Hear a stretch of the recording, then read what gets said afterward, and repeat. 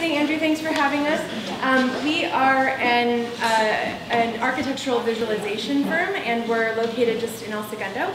And so just a couple of things, and we don't have too much planned, but let's see if I can get this to work here. So we're going to just talk about who we are, why VR, which is what we're doing in our workflow today, and then some DIY stuff. So we're really happy to see all the stuff going on here with Twinmotion and ARCHICAD, of course. So a little bit of background about us. We started in 2012 as SPACIALISTs, as a 3D rendering company. And so we were using programs like Atlantis and Lumion and a bunch of... A little bit of Twinmotion, but Twinmotion just came out recently, so no Twinmotion. But Atlantis was kind of the main platform. We went through Cinema 4D and 3ds Max and all those types of traditional rendering software. So, and Philip actually is the talent and the tech. So I just talk a lot. And I'm marketing and operations and client service and that sort of thing, all the soft stuff, and he's really the talent. And Philip actually moved here from Kenya, and in Kenya he studied architecture and then came here to finish his schooling. And so he has an undergrad in interior design, and then he has a master's degree in construction management. And for us, I think that's a big differentiator, right? Because we are a visualization firm, but we're rooted in architecture. And so it's a little bit different than sending your plans off to a designer or a visualizer who might not be able to even read them, right, and understand really what is going on in your plans. So me, I'm operations client service. If we ever work together, you'll talk to me a lot, and I'm really super friendly, so we'll have a good time. And we're also really selective about our clients. We don't take on too many, and we like to kind of stay small and do really, really kick-ass crazy stuff. And so that's what we do, and we have a great time doing it. When we were working in all this traditional 3D rendering, it was probably end of 2015 maybe, right, when somebody showed us Unreal Engine, which was this VR gaming platform. And our minds kind of exploded, and we decided that we were going to dip our toe into this. And in 2016, I left my corporate marketing job working in marketing technology, and started working with Philip, and I said, we're going to transition this company into a VR firm, only VR. We're going to do everything in VR. So, and the reason why is because everything that we did in rendering, we can achieve in VR, and then so much more. So we're going to talk a little bit about that.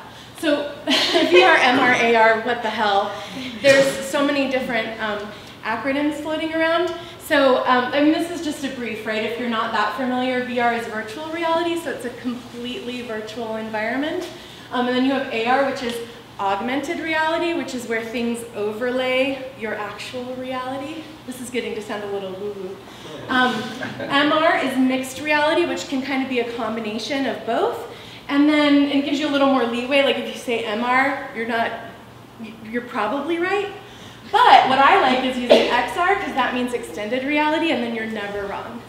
So you can say something is XR, and it means any of the above, right? It's like checking D. So I really love that. That acronym is my favorite, XR. So the features of VR are cumulative, immersive, and interactive. And what I mean by that, cumulative, means that once we build an environment, it's like the sky's the limit. You don't have to rebuild things. You don't have to, if your client halfway through says, well, I'd also like you to show me shots from here. I'd also like a video. Oh, I'd also like, I saw this, my friend has this thing that her architect did, and I want to see that. So you don't have to worry about that stuff because you build basically it's a game level in Unreal Engine, right, which is what we use. And then you have this entire world to play with and to manipulate and to do what you want to do. So you can create your still shots, you can create your video, and we'll talk more about that. If you've ever worked with rendering, you've felt the pain of rendering time. And so not just still images that might take anywhere from 3 hours to 8 hours to render, but videos that might take a week to render. So we kind of trade that, and this was one of the big selling points, I think you'll agree. We bake a scene one time. in Unreal Engine. So we create this world, we bake it, which is their version of render it, right? And then that's it, we're done. We can take shots from anywhere, we can take video from that point, we don't have to re-render. It's huge, huge, huge relief of pain, physical sometimes, waiting for rendering, especially when a client's like, yeah, my deadline's tomorrow, but I just want 5 more images, and you're just like, so we don't have to worry about that anymore. We can take unlimited still shots, we can shoot movies like we're walking through the space with an iPhone. I mean, it's really that easy. And then there's little to no post-production because a lot of the Photoshop and Adobe Tech capabilities are built into Unreal Engine. So that's pretty cool. So this is kind of something that you see in rendering, right? An interactive 360 panorama where they take what they call photospheres, right? Which are 360 pictures and then you can kind of move around. So we can do all of this with VR. This is something that a rendering or a visualization company who uses 3D rendering might do. You can kind of go to your different map or whatever location and spin around the room, right? So that can be done in VR. This is how it looks in the goggles, which we actually have this set up over there in goggles if you wanted to take a look.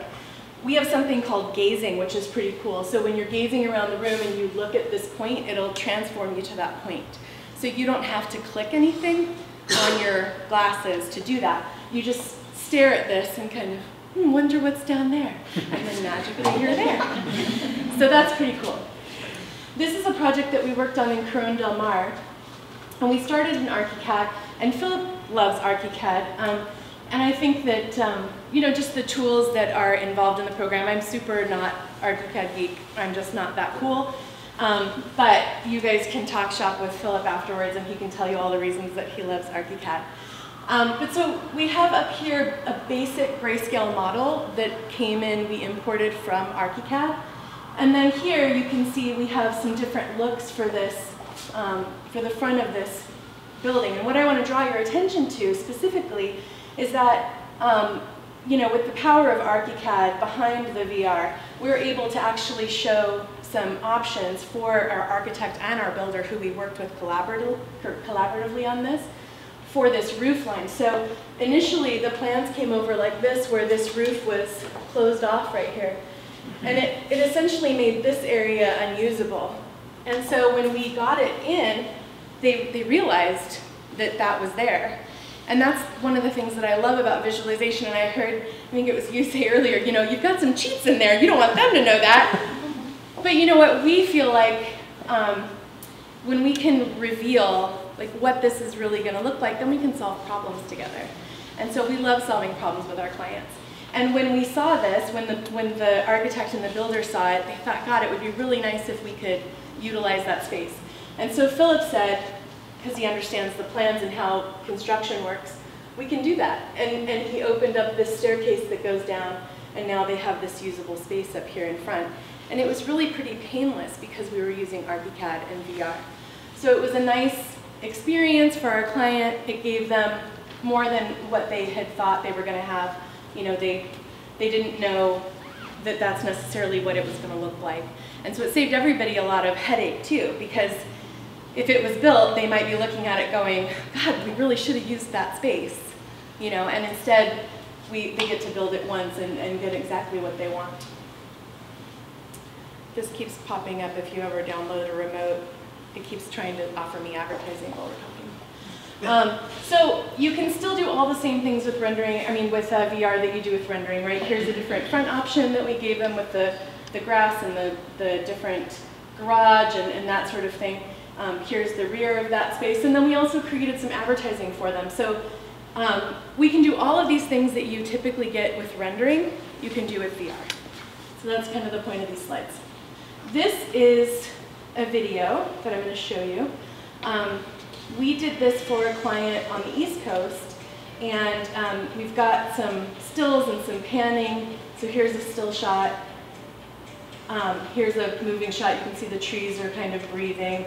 There's smoke coming out of the chimney. That's more that VR type experience that we can build in. The really cool thing about this video is that it took me 2 hours to put it together. 2 hours. I didn't have any video. Philip had done the model. We had no video, 2 hours. I don't know if you can hear the music, but there's music, it's time. There's smoke. We're looking interior, we're looking exterior. So you picked all your materials before that? Yeah, absolutely. The model was done. But if you know anything about creating video in rendering, this would be at least a week. And mostly because of that render time. And so in traditional rendering, every single frame has to be rendered. So if you're doing 20 frames a second or 40 frames a second, those all have to be rendered, and each one takes 3 hours to 6 hours, 8 hours. So you've got huge render times. The other thing that goes away with this for us, I know someone said charge their clients more, but we don't charge more for this. So right now when you call a rendering company and you say we want video, they say that'll be $75 per second. And you go, holy shit. Because you're looking at a video that's a minute long and it's going to cost you $4,500. So we don't do that. We include it as part of everything that we do because it took me 2 hours to do it. Now granted, this client is really super awesome. Like I said, we pick awesome clients. But they were like, we love this. This is great. This is more than we ever could have imagined. And you did it all in scope. And so we don't have any changes. Yay! We love no changes. That doesn't always happen.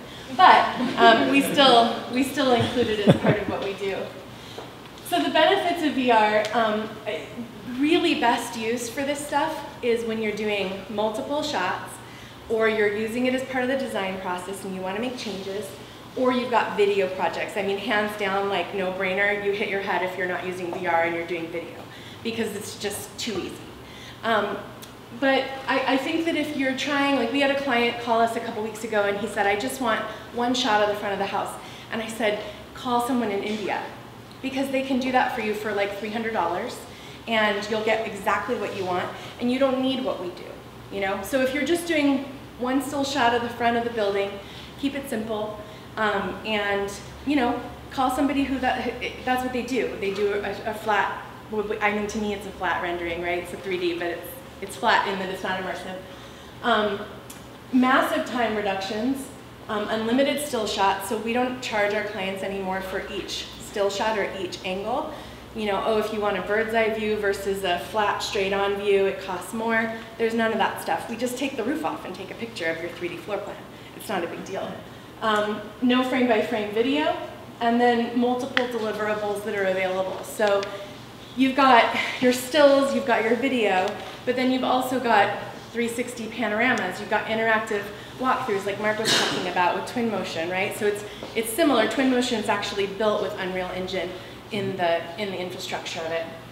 So you have all these other types of deliverables. We actually set up a little playground over there if you want to go and check out a project that Philip's working on. If you turn around, you can kind of see the grass breathing. There's a keyboard and mouse, so you can just pick a wall. But you can just go walk through the little space over there, and there's a building, and you can turn on the lights, and you can open the refrigerator or whatever. But those kinds of things are, I think, getting to a place where they're not just cool. They've been that way for a really long time. Oh, that's really cool, but how does it really apply to my business, or is it really gonna improve my relationship with my clients? And I think we're getting there, because we're getting beyond the gaming aspect of it, and we're moving into things that really make sense for our clients at least. And I think Mark is showing that too. You're implementing this stuff, you know, in your own business. And I think despite some of the challenges, huh? Not as good as that. Well, despite some of the challenges, you're just like, we have to do it, right? Because there's just too many benefits. And so that's where we're at too. There was just too many benefits, and so we moved completely to VR. So we do custom projects. We do one-on-one VR coaching. So if we have clients that are architects or designers that want to learn VR, Philip offers one-on-one coaching. And we also just launched a DIY VR school for people who use ARCHICAD, and it talks to you about how to take ARCHICAD and move it into Unreal and teaches you how to do that. And so we did a $75 ARCHICAD discount for tonight called MarchiCAD. I'm so proud of that. I just made that up right before we got here. But anyway, it's on there. It's at spatialist.teachable.com, and you can type in MarchiCAD and you get $75 off for this month. And I think that might be it. It's not showing the ads anymore. Oh, here we go. This is our little ARCHICAD to Unreal Engine reel. So you can see our ARCHICAD model, and then this is our Unreal Engine transformation. And this is really fun because sometimes when Philip is bored, he'll put a little first-person shooter gun on there, and then we can shoot like the walls. And the one I really like is the one that shoots bouncy balls, because then we can just watch them bounce all over the place. And they make a fun noise. But really, I mean, your clients can look through this. They can get a sense of not just material, but also even scale. You know, when you have this, especially in the goggles, and I'm sure, Mark, you know that, people are just like, wow, like I'm here. The other thing that I think is really cool about this is the social aspect of it. So everyone wants to have something really cool, and if they see something like this, they want to share it with everybody that is their friends or at their work or whatever, and they want to say, look at what my architect is doing for me. And this kind of stuff is like puppy videos, like on Facebook. Like, people love this stuff. So you know, stop sharing puppies and share your VR. It's just super fun, and we think that it's really relevant, and we think that it's the future of architecture. So we want, or how to present it. So we want to, you know, not just do it for people, but we want to invite people to be part of the VR community, because we feel like the more people jump on the train, the better we'll all get, right? And that's awesome, because we want to just keep getting better. So I talked the whole time. I didn't even let you talk. If you have any questions. Yeah, if you have any tech questions, and if you want to play in our little playground, you can take a look. You can just go and touch the mouse and just walk around. And we brought some Specialist breath mints. And some of the advantages we had a little too much beer. We had I saw Twin Motion. I mean, sorry, is it Lumion? No, Twin Motion. I saw Twin Motion the first time, and I was like, oh my god, this is so cool. Yeah. And I was like, I need to buy this now. But the challenge is the difference between Twin Motion and Unreal Engine is the simplified coding, where you can actually set up a chair like this and walk into the space and flip the chair, change it to a different furniture, change it to a different color. You can do all that stuff in there. And to me, that was something that was more attractive in the gaming platform as opposed to Twin Motion. Twin Motion, I love the speed, the way it works, but it is what's hot right now for architects. And well, it has the connection with ARCHICAD. It has a connection with ARCHICAD. Not so many companies are building their systems to accommodate ARCHICAD. So we're limited with Atlantis and Twin Motion. And I was like, I had Atlantis the first time, and I used it for a couple of years, and I struggled with it. And every time there was a new release, I was praying that they figure out the grass, and the grass, and instead of getting Photoshop and putting some grass and species and plants. Yeah. So that was tough. But when I got to Unreal Engine, it was so good. It was so easy to use, and I can get any question from any client right now, and they could say, hey, could you add some type of fireplace? Could you make sure that there's some fire happening out there? And some of these high-end clients, they need to see some of these things.